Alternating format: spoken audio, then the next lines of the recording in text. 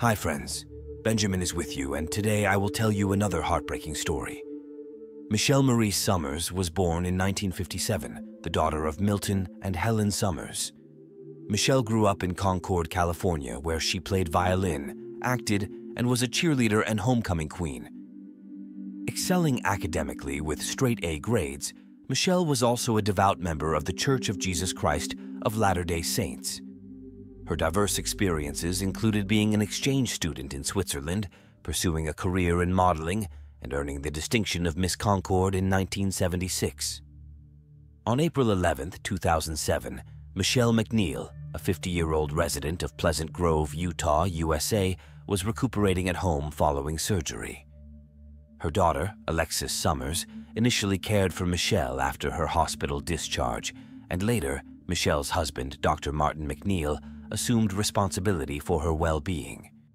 Michele and Martin's union originated from their meeting at an event for young Mormon singles, leading to their marriage when Michele was only 21 years old. Nearly 3 decades later, they remained married. Martin, a practicing psychiatrist, and Michele, a former beauty queen turned model, shared a desire for children, ultimately expanding their family to include 4 biological children within a brief 5-year span after marriage, in addition to adopting 4 children, 3 of whom hailed from Ukraine. On the 11th of April, Martin escorted his young daughters to school, leaving behind 4 adult children and 4 minor children residing at home. The day before, Alexis, who had departed to resume medical school, phoned Michele at 8:45 a.m. to check on her well-being. Michele assured Alexis that she was doing well. Just over a week prior, on April 3rd, Michele had undergone a facelift, and she was under prescription medication with instructions to rest. Alexis had cared for her for a few days before returning to school, and Michele informed her that she felt good and intended to pick up the girls from school later that day. After dropping the girls at school, Martin went to work, where he received an award in the morning and requested a photographer present to capture a photograph of him. Following the award ceremony, he retrieved his daughter at 11:30 a.m., and they headed home.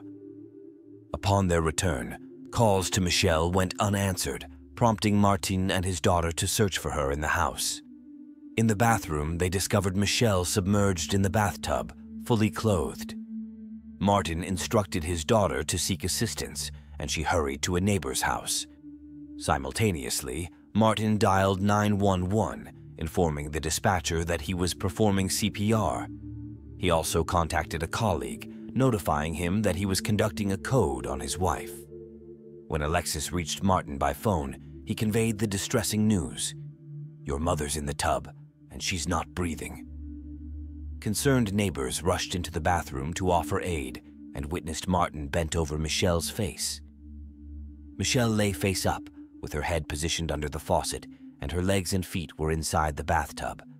With the assistance of the neighbors, Michele was lifted out of the bathtub, and Martin initiated CPR. Upon the arrival of paramedics, they took over the resuscitation efforts. During this process, a gurgling sound was heard, and Michele expelled a substantial amount of fluid from her mouth multiple times. Martin informed the paramedics that he hadn't been away from the house for long, speculating that Michele might have overdosed on her pain medication and slipped in the tub, hitting her head.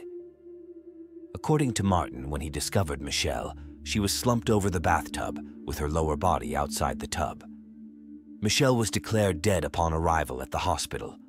The medical examiner, Dr. Maureen Fricka, concluded that Michele's death was natural, attributing it to cardiovascular disease with hypertension and myocarditis. Within 9 days of Michele's funeral, a woman named Gypsy Jillian Willis moved into Martin's residence. Initially, Martin informed his children that he had hired her as a nanny to care for the remaining 4 young children at home. However, Martin's adult children were troubled by the situation. When Alexis questioned him about his relationship with Gypsy, Martin instructed her to leave the house. It later became apparent that Gypsy was not functioning as a nanny. Instead, she was residing with Martin as his partner. They traveled to Wyoming together, where Gypsy introduced Martin to her family as her fiancé and even adopted the name Gillian MacNeill. Astonishingly, Martin proposed to Gypsy just 3 months after his wife's death. Alexis, along with her sister Rachel and Michelle's sister Linda Clough, harbored suspicions about the purported natural cause of Michelle's death, and driven by their belief that Michele was murdered, urged the police to reinvestigate the case. Their persistent efforts involved reaching out to various Utah newspapers, the governor's office, and authorities, eventually leading to the reopening of Michelle's case. Upon examination of the toxicology report from the autopsy, a toxicologist noted that, at the time of her death, Michelle's blood contained concentrations of Valium, Percocet, Phenergan, and Ambien, sufficient to render her severely obtunded and difficult to arouse. Subsequently, a medical examiner, Dr. Todd Gray, reviewed the report and altered the manner of death from natural to undetermined. Michelle's cause of death was reclassified as the combined effects of heart disease and drug toxicity, departing from the initially attributed heart disease. As the investigation into Martin's background unfolded, it unveiled a life built on deceit.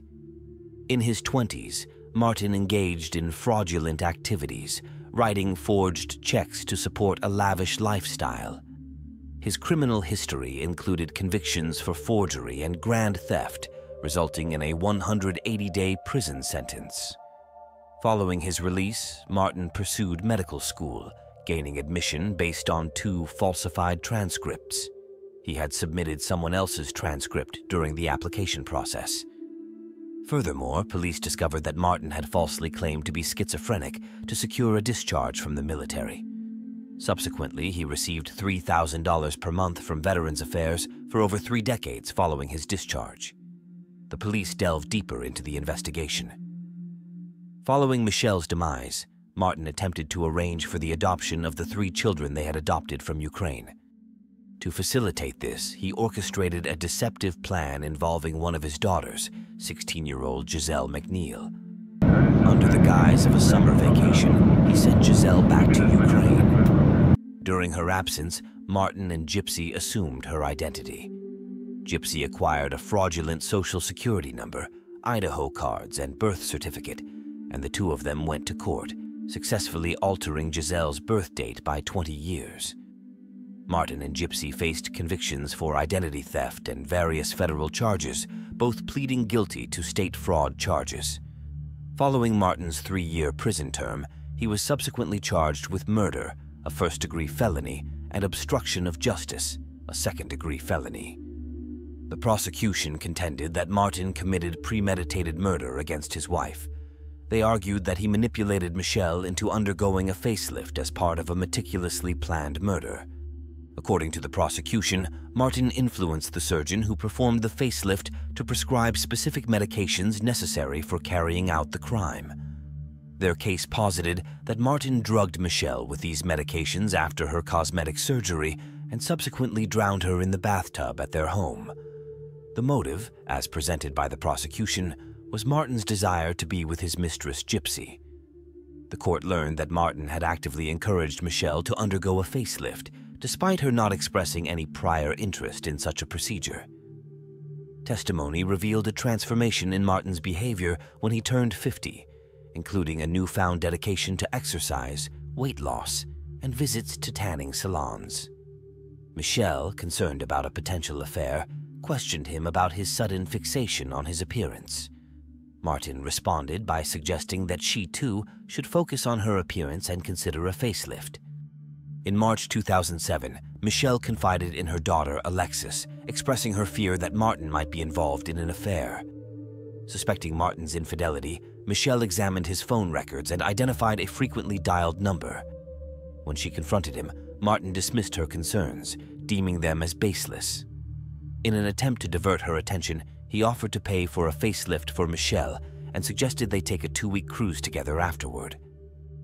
Contrary to Martin's assertions, the prosecution contended that he had been engaged in an affair since November 2005 with Gypsy Willis, the woman he later claimed to have met only after Michelle's funeral, where he purportedly hired her as the children's nanny.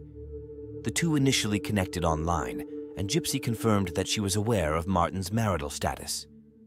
According to the prosecution, Martin began plotting Michelle's murder months before her death to facilitate his relationship with Gypsy.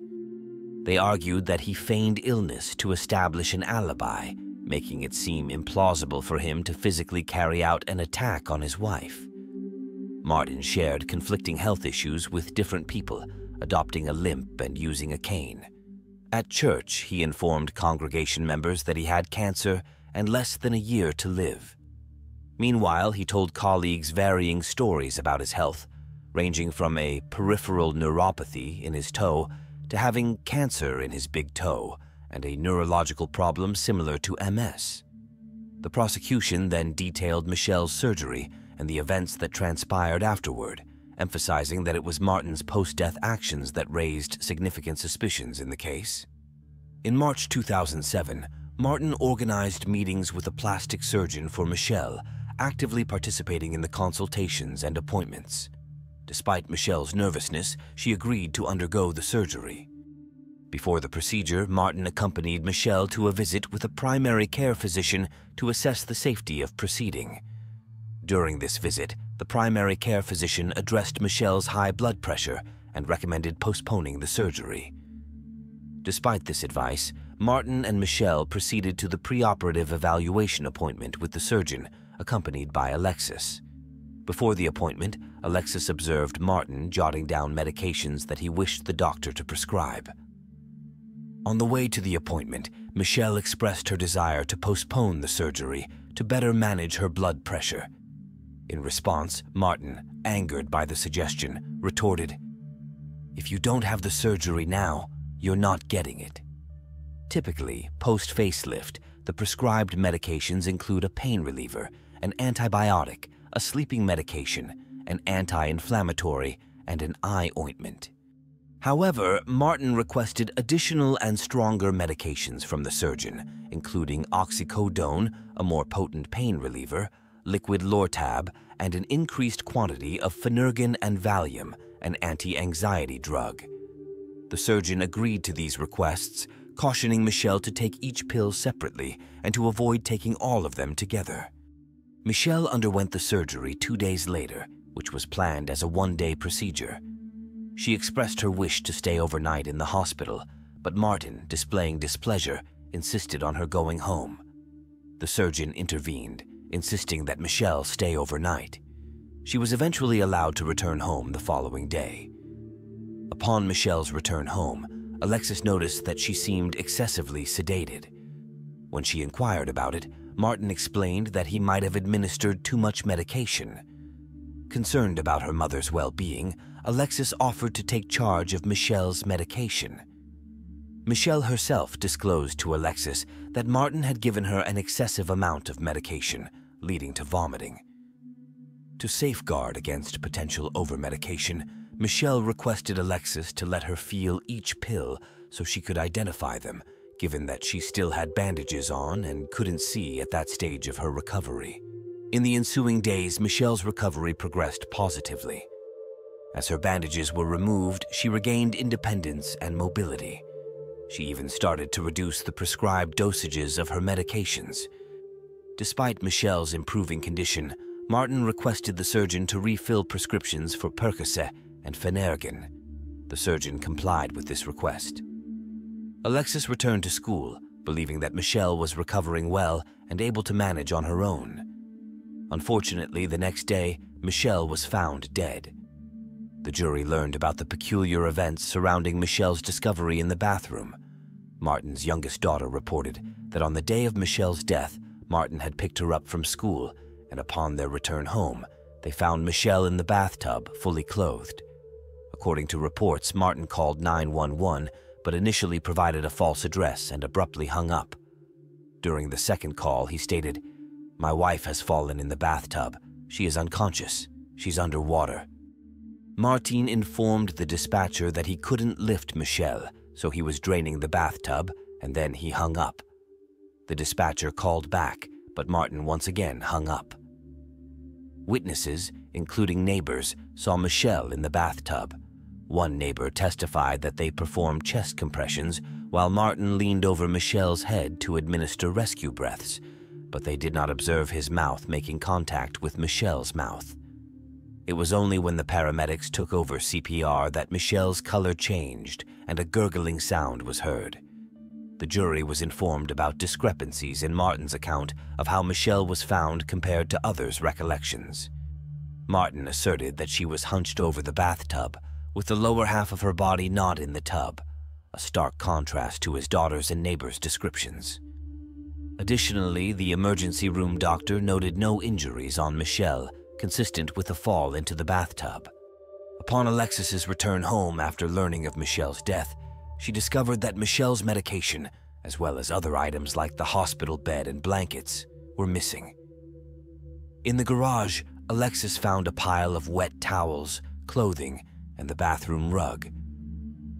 Martin's son, Damien, and his girlfriend, Eileen, returned to the house after Michele's death.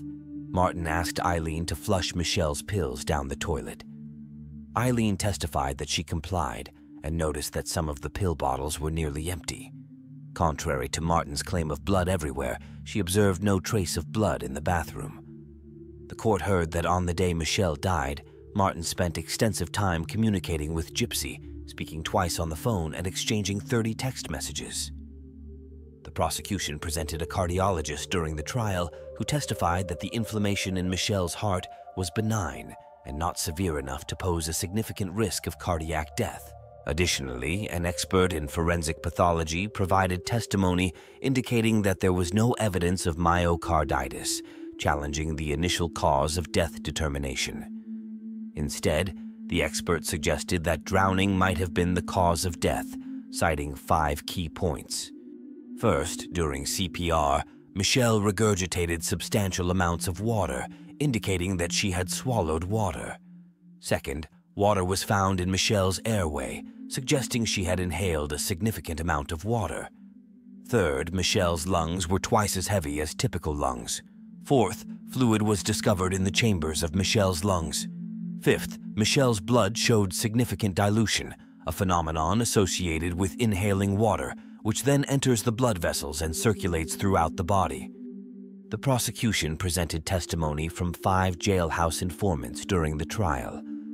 One inmate claimed to have seen a television show about Martin in prison and informed him about it. Initially reluctant to go into details, Martin later, according to the inmate, admitted to giving Michele presumably oxycodone and sleeping pills. He then allegedly disclosed that he placed her in the bathtub and held her head underwater for a brief period. Another inmate queried Martin about Michele's fate, to which Martin reportedly responded, "The bitch drowned." The remaining inmates testified about Martin boasting of his ability to evade detection and expressing confidence that authorities would never be able to prove his actions.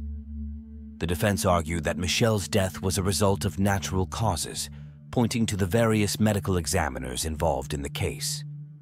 None of them could definitively conclude that Michele died due to homicide. The defense contended that Michele suffered a heart attack, causing her to fall headfirst into the bathtub. The autopsy findings noted an enlarged heart, narrowing of the heart arteries, and signs of liver and kidney deterioration. Despite the defense's argument, more than 6 years after Michele's death, on September 19, 2014, MacNeill was sentenced to a minimum of 15 years up to life in prison for his first-degree murder conviction, plus another term of 1 to 15 years for his conviction on obstruction of justice charges. Gypsy, on the other hand, did not face murder charges, and while some members of Michele's family suspected her involvement, Gypsy maintained that she was unaware of any plan to harm Michele. Martin appealed his conviction and lost. MacNeill, 61, committed suicide in prison on April 9, 2017, 2.5 years into his sentence. He was found lifeless on an outside yard near the prison's greenhouse. According to the report from the Unified Police Department, MacNeill used a hose and a natural gas line that was providing fuel for a heater for the greenhouse to kill himself. Michele's case might have remained closed if not for the relentless persistence of her family. Despite facing challenges in reopening the case, they refused to give up until the truth was uncovered. From the moment they learned of Michele's death, the family suspected foul play, believing that Martin had murdered her. Even Michele herself had a sense that something wasn't right during her lifetime. What do you think about this story?